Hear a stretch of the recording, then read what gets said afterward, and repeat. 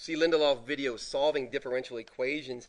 I'm going to try to make this quick. I promised I'd get this video out today, so hopefully this finds you in good health. This video is really aimed at those of you who are going to be taking the AP Cal exams. On the calculator section, this should really help out, save you a ton of time. So let's take a quick look. All I'm going to do here is go to the home screen, choose calculator, and then I'm going to use this differential equation solver, and there are two ways to get there. The most direct, if you got confused about how to get there, would just be here. Go to calculus and search through your calculus screen. Remember, you can scroll down, and here it is, differential equation solver. So there's that. You could type in your differential equation. The other way, and the way that a lot of people use it, is this way. They just type in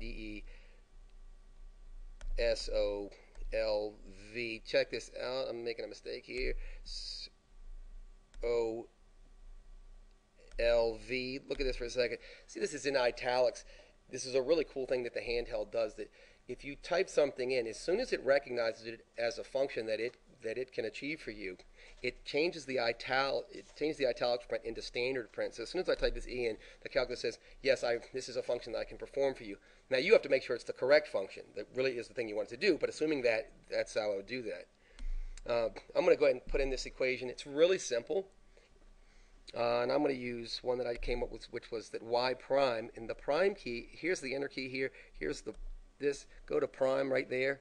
Choose that is equal to. And then I'm going to type this in. I use 9x squared. And I know somebody out there is going, I can do this in my head.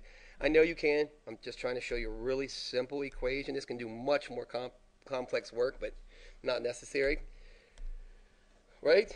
And then we have to type in terms of x, y. Really important, these last two things. If you don't put that in correctly, the calculator will give you back an argument mistake. The problem with that is it never tells you what the problem with your argument is. It doesn't clarify for you, so you need that.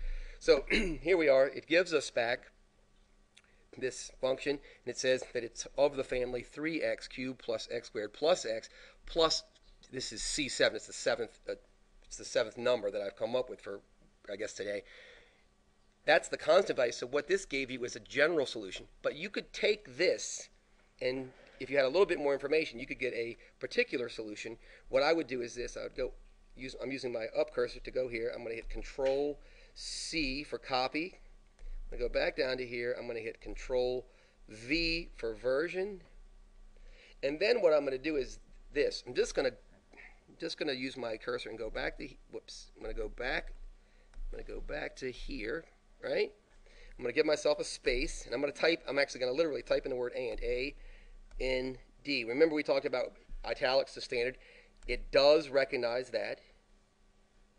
So I'm going to put in this and some value that I know of the original function. For example, that y of 1 is -2. So y of 1 is equal to -2, right? Then I hit enter, and it gave me back the particular solution, right? But you have to make sure you actually own this point. That it's actually, but assuming this is a correct point, a point that you own, it's a great way to do this. You're going to see a lot of opportunities to use this thing on the AP exam. I hope this video was short enough that it helped you a lot. If you have any questions or comments, please let me know. It's my pleasure to do this. If you haven't already subscribed, please subscribe. Thanks.